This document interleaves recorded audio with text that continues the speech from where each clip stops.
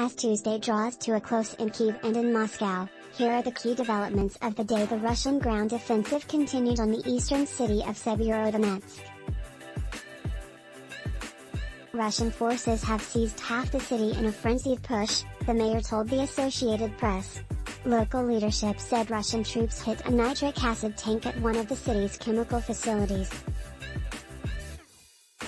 Russia's military suggested the Ukrainian forces were to blame, saying that's who still controlled the area during the explosion.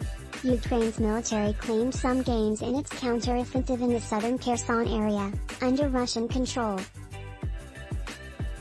Russian state media, meanwhile, reported that Kherson was preparing to potentially formally join the Russian Federation. Ukrainian military officials accused enemy forces of cutting the fiber optic connections between Kherson and the rest of Ukraine, disrupting mobile internet for residents.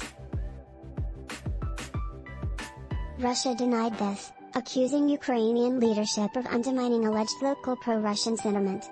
European Union leaders agreed to ban most oil imports from Russia.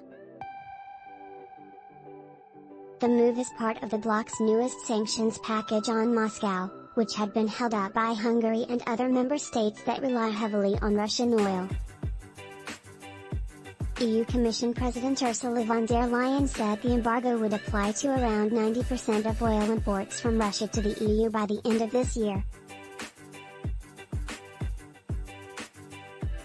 Hungary's Prime Minister Viktor Orban forced the EU to accept a ban solely on sea shipments of Russian oil.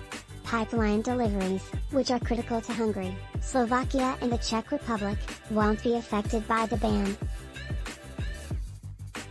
Over 3,000 Russian soldiers have been confirmed killed in action in Ukraine, says a new report by the independent Russian website iStories.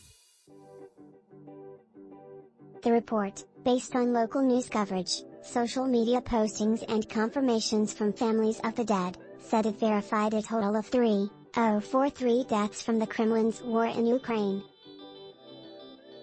The last official numbers published by Russia's defense ministry confirmed 1,351 deaths on March 25.